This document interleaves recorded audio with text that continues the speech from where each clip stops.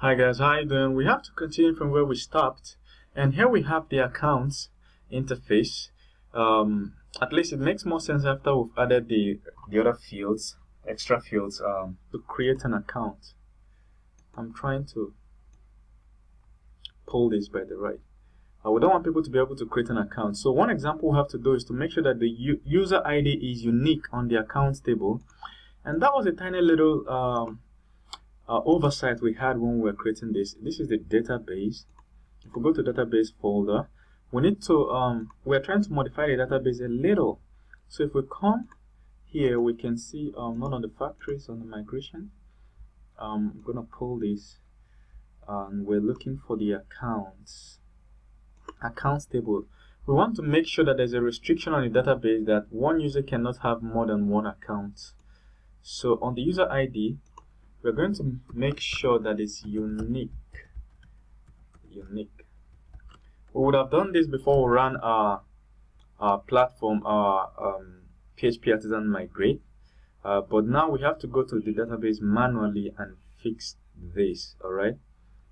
Another example of something we have to fix is I made the typographic error here. Withdrawal, so this is going to be a withdrawal method. So we're going to have to go back to, once you change any field here, there are a couple of places you need to go and adjust, touch up a little. The first place is in the models. If we go to models and under accounts, look at it, accounts, we're going to look for that, what we just changed is called withdrawal. Look at it, withdrawal should be withdrawal method. And we do the same for here, withdrawal, and then finally for here, withdrawal. Good. Then we do the same thing for, after the unit fixing the model, we have to fix the repositories account repository. So on account repository, we'll fix the spelling of withdrawal, and that's it. So whenever you want to adjust any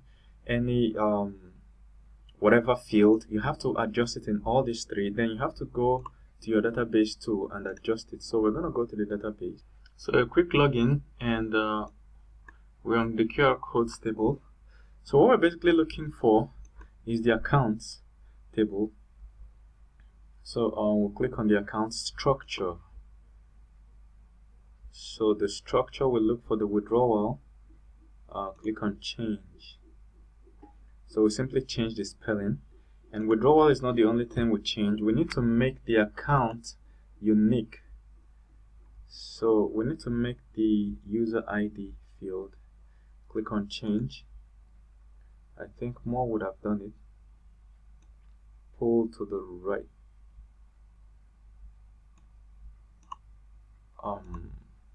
Attributes unsigned. The settings is not here, sorry. So we'll go back to the account table, click on structure. So when you click on structure, you come to this extreme, you see more. You see the way all the things you can perform, all the actions you can perform. We're looking to make it unique. So the reason it's going to be unique is that we don't want any other record, any two records having the same user ID on this table. We want our database to reject it, all right? And we've already set it in the migrations. Alright, now that that is done, let's use the remaining time in this video to fix other things. For instance, we don't want people to be able to create a new account. We don't want that to happen. So we're going to go to resources and delete the add new resources accounts, and we're looking at index, and then we're looking at this top. Let me pull this, and what just happened? Accounts index. Cool. So if you look at this line, this is the line that says, look at it, is the line that says add new. You see?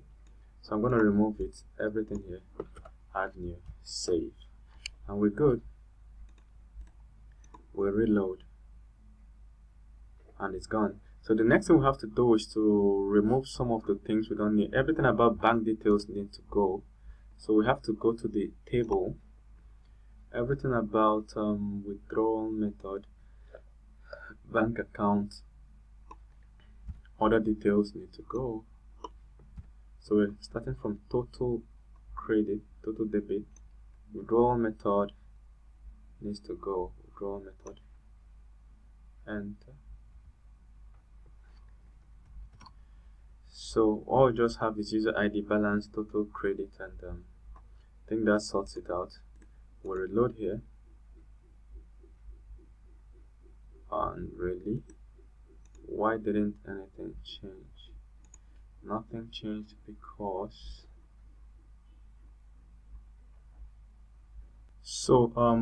mine didn't work because my file was having conflict because of what I did. So if I do compare, so yours should work normally, but mine didn't work. So I'm just gonna copy. What do we do? So it's just a thing with my ID. So click on resolve conflict. So I've resolved. So you saw that if I save it now and go and check. So it's a thing with my ID because I first created the page. Remember what happened in the last video? We discovered that we forgot some fields. Then we had to go back and recreate. Alright. In the next video, we'll have to display the username of the owner. You understand? Instead of the ID. So which means we're coming here to remove the ID. And then we also, I don't really think we need the country. And what else? Of course, the action. Only admin can see this list of accounts, by the way. So we're going to have to add it into the routes under admin middleware so that only admin can have access to it. But see you in the next video.